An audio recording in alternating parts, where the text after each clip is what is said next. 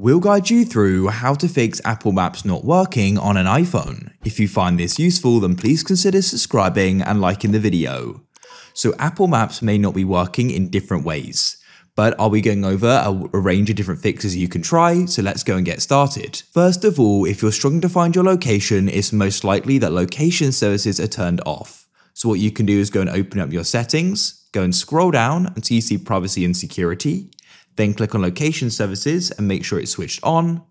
If it is already switched on, then come down to maps as well and make sure that it has access. And you can also go and turn on precise location as well. If that solves your problem, then great. However, if it still doesn't, you can go and swipe up on it and go and close it like so. After you've done that, go and open up your control center by dragging down on your battery in the top right.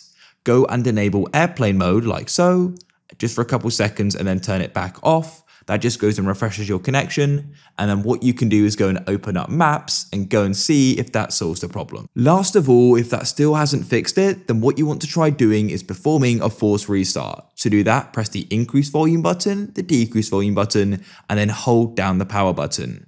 Your phone screen will go black. Keep on holding it until you see the Apple icon and you can release it. And then your phone will start again and you can then open up Apple Maps and hopefully your problem will be solved. If you found this useful, then leave a like.